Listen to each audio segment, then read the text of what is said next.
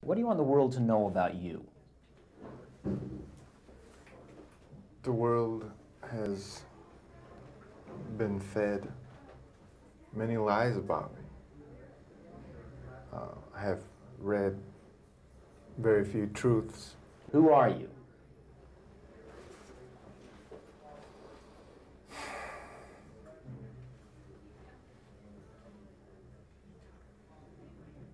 Just a guy. Just a guy. That is all I care to say, really. They are open-minded people. And it was here, in a cramped room in a San Francisco jail. Did you kill 13 people? It would be improper for me to comment on my LA convictions and on my pending case here in San Francisco. Why?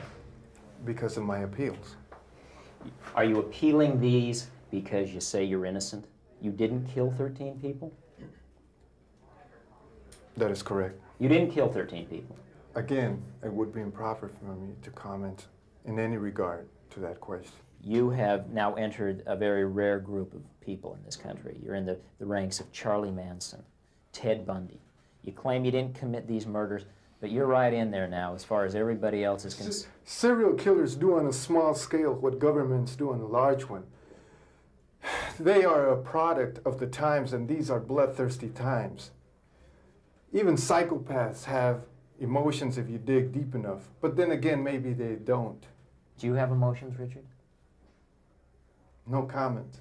Tell me what kind of emotions you got going through you right now. I'll tell you what, I gave up on love and happiness a long time ago. Why? I don't care to explain that. Somebody... Let the quote stand for itself. People in this day and age are brainwashed and programmed like a computer at being nothing more than puppets. This nation, this country is founded in violence. Violent delights tend to have violent ends. Madness is something rare in individuals, but in groups, people, and ages, it is a rule. Killing is killing, whether done for duty, profit, or fun. Men murdered themselves into this democracy. You're good at reading your script, Richard, but you're not much at answering my direct questions. A lot was made that you're a devil worshiper. Do you worship the devil? Have you ever studied Satanism? There are different sects of Satanism. Have you studied, just yes or no, have you studied Satanism? Yes, I have. Are you a worshiper of the devil? No comment. Come on, Richard. I can tell you a little bit about Satanism. Well, I'm interested in hearing what you got to say then. It is undefiled wisdom instead of hypocritical self-deceit.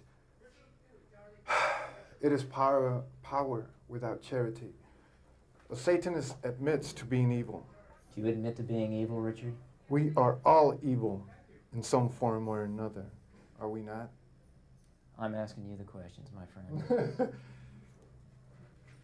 Yes, I am evil. Not 100%, but I am evil. Evil has always existed. The perfect world most people seek shall never come to pass, and it's going to get worse. The great epochs of our life is when we gain the courage to rebaptize our evil qualities as being our best qualities. The interview draws to a close. And that's it. Thank you. Photographs outside the room. Shut the camera.